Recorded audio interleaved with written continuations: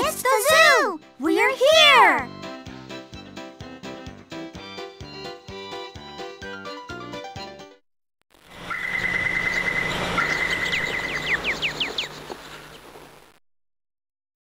Wow!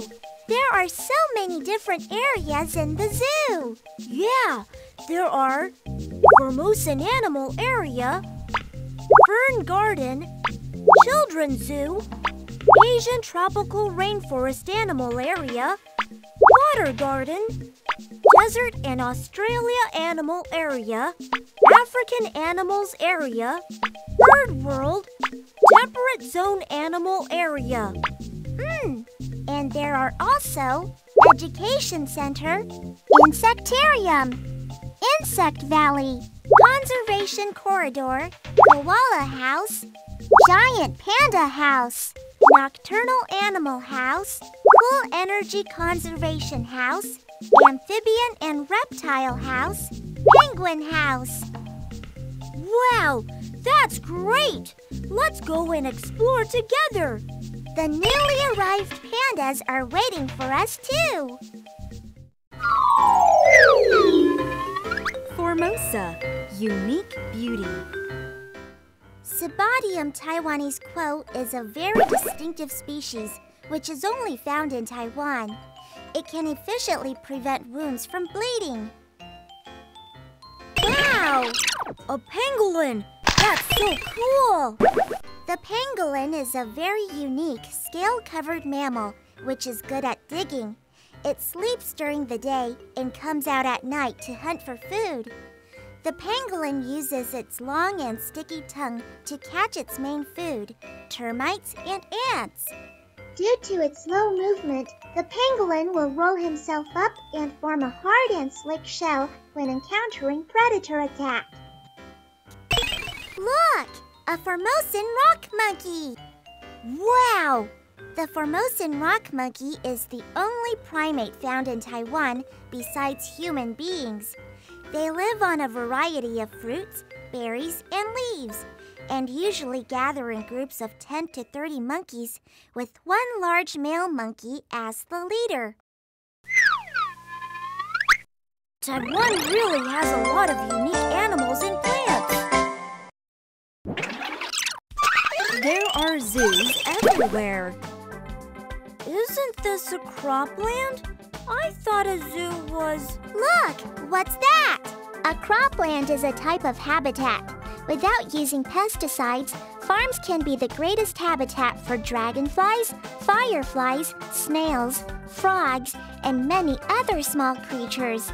Sometimes you can even see migratory birds. My grandmother has a small cropland, so our family has a zoo too. Yes, there are zoos everywhere around us. Let's go!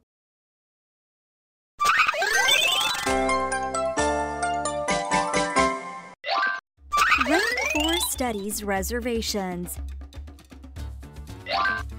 The tropical rainforest is teeming with all sorts of animals. There are macaques at the river mouth, tapirs at the edge of the forest, and in the deep of the forest, you'll find leopards, tigers, and the Asian elephants. Oh, it's raining heavily! It seems like we are in a different country. That tapir is really weird looking. That's because the rainforest is a very unique environment in which the animals slowly evolve to adapt to specific conditions. For example, the tapir usually comes out at night, so its black and white fur becomes the best natural camouflage. Meanwhile, the leopard spots are also a form of camouflage. Wow! That's amazing! The rainforest is really a classroom for learning. Is everybody ready? We're going to Africa to learn now. The secrets of the African savanna. School is now in session. Okay, kids, we're gonna start now. If you know the answer, don't blurt it out. The first question is, why the giraffe has such a long neck? Second, is a zebra white with black stripes or black with white stripes?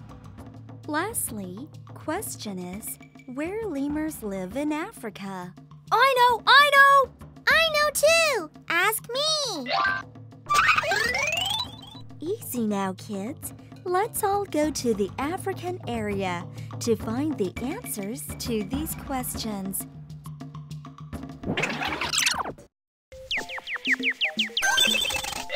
Kids, when you visit the zoo, please be sure to wear comfortable clothes and shoes for walking. Comfortable clothes and shoes for walking. And don't forget to bring a bottle of water. And suntan lotion and protection against insect bites. We'll be back again! Don't forget, you can come to the zoo by bus, Malkong Gondola, or by the MRT.